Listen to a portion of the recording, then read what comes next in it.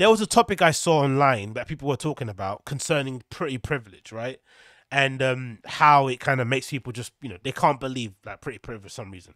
And this person said the following: I've never met a woman that didn't describe herself as a 7. Most people are terrible at assessing their own attractiveness, let alone admitting to it.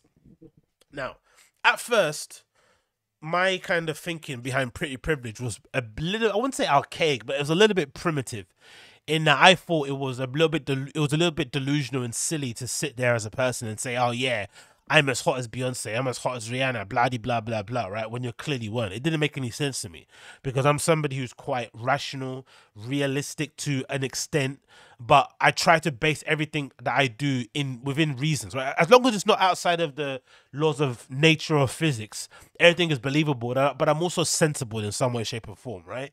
And I don't kind of entertain nonsense for the sake of nonsense. So I just kind of always kind of put that in that sort of drawer, the nonsense drawer. But as time has gone on and I've basically started doing my own thing, started to be creative, started to pursue like a side career as a DJ, doing obviously a bit of the podcasting, writing a blog, taking pictures, painting, all these interesting things that I kind of wanted to explore as a maybe career going forward. You kind of have to sit there sometimes and think to yourself, you know what? It is quite delusional for me myself to sit here with my 13,000 subscribers, with my 5,000 downloads per month on audio, with my 100 something views on a video here and there, sometimes 60,000 views, 60 views, sorry, right? It's quite weird for me to sit here and legitimately think that I could somehow someday be as big as Joe Rogan, right? It's delusional to think that.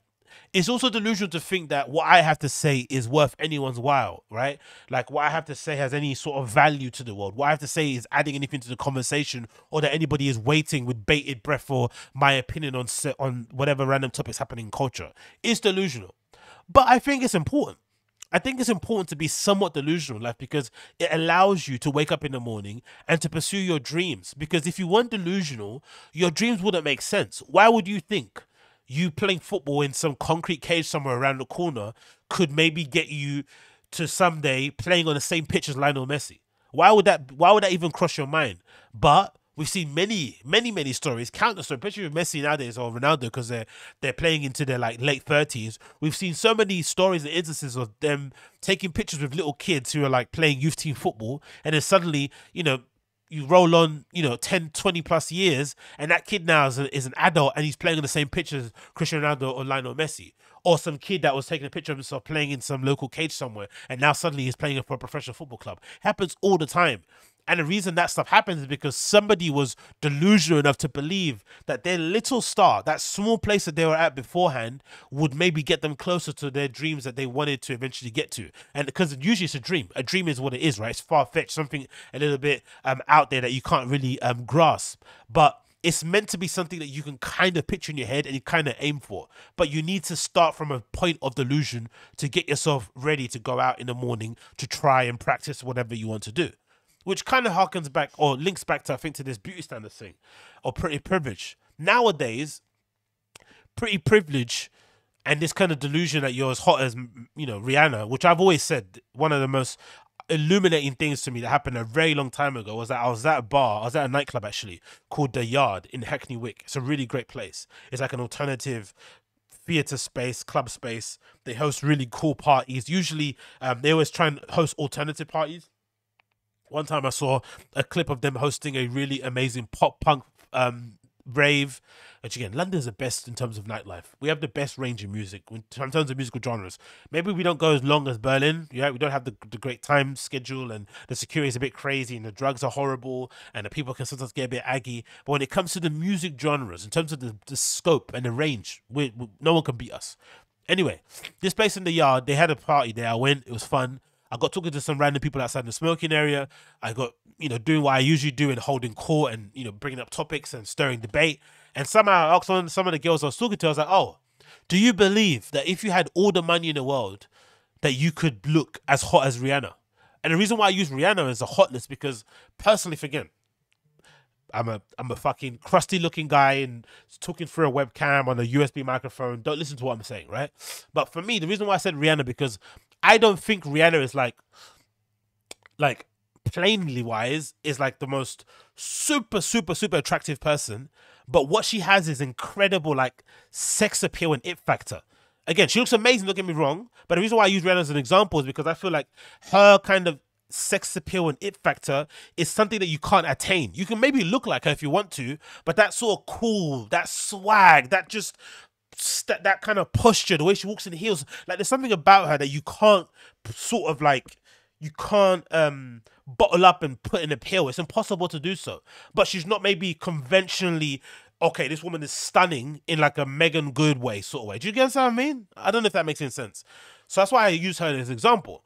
And all girls said yes. They all said yes. I could look as hot as Rihanna or as sexy as Rihanna if I had enough money. And I thought that was insane, that you girls are fucking nuts, out of your mind.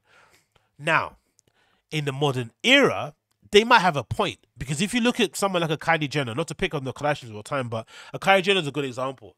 We've all seen that picture of Kylie Jenner hanging around with, like, I think she's with Tyler, the creator, and somebody else. It's like an old picture. They're in LA somewhere. I think Tyler's on a bike, or I don't know, someone else is there. It's like that kind of picture, right? They're sort of like, you know, the new generation of LA kids just hanging around doing their thing. And Kylie's pre-lip injections, and she's pre, you know, whatever this version of her is at the moment. It's just wearing regular clothes, regular kind of white girl clothes. And she looks so normal looking. It's unbelievable. Considering what she looks like now, right? She just looks stunning. You go for an Instagram profile, it's just like, you know, stunning square after stunning square after stunning square, a cute baby picture and all that sort of stuff, and money. Like, just looks incredible. But she looks so average and normal there, they made me think, you know what? I think that delusion is kind of rooted in some sort of reality. Because the truth of the matter is, if you have a good surgeon, if you have a good diet, if you have a good self-discipline, if you have a good work ethic, if you can work out a little bit, go to a gym or whatnot, and you can couple it up with some alterations and some help and enhancements in plastic surgery, you could probably look as good as Rihanna and look as good as Kylie Jenner, 100%. So pretty privilege doesn't really become a thing anymore, because it essentially means everyone can be hot to some extent. There is no such thing as ugly anymore. Maybe you might choose to be ugly. You might choose to accept your reality and just, you know, whatever, and stay where you need to be, or stay where you are in that current point. But if you want to enhance yourself, there are so many options out there. Like, I, for the longest time, want to get my teeth done. Crazy. I know people say, oh, you got great teeth, but I always want to get them done. So I want to get like a Gucci Mane sort of type grill. And I've always said what I want to do is I want to go and get it, go to Turkey, get my teeth done, and come back and act like nothing happened. Yeah, just act like the girls and pretend like, you know, I didn't get a boob job. That, oh no, I'm just putting a bit of weight. I'm accepting my curves. You know, that sort of nonsense. That's what I'm gonna do.